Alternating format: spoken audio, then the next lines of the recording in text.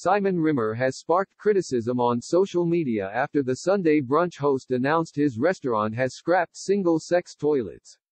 Simon Rimmer is at the center of a social media storm over the toilets at his restaurant.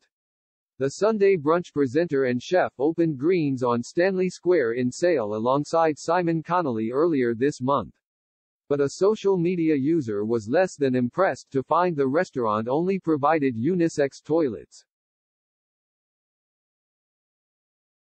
Twitter user, @Lulabelle tweeted, "Just been to at Simon Rim's lovely new restaurant where I was disappointed to discover gender-neutral toilets.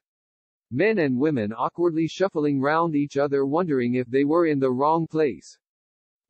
Simon, 59, took to the micro-blogging site on July 16 and addressed the situation, adding it was not a decision he made lightly. He also shared a photo of the toilets and stressed that although there is a communal area, all the cubicles are separate.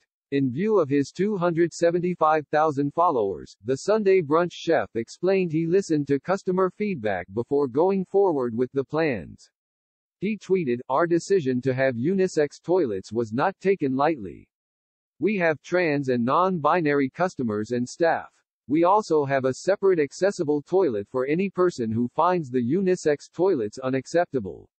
We listen to feedback from customers constantly."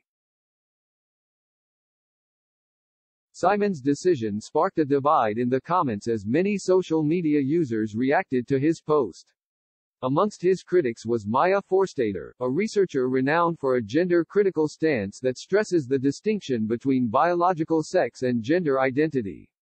In a substantial thread, she also accused the restaurant of trading off safety for stylishness. Maya penned, "It's good you are thinking about your customers and staff. Did you consult your female customers and staff? Did you consider their needs and ask them how they feel about not having female-only facilities?" To which Simon replied, "Yes, I did." Key Behaviors tweeted, "Many people don't use accessible toilets as they wouldn't want those who need them to have to wait. Did you consider this in your arrangements?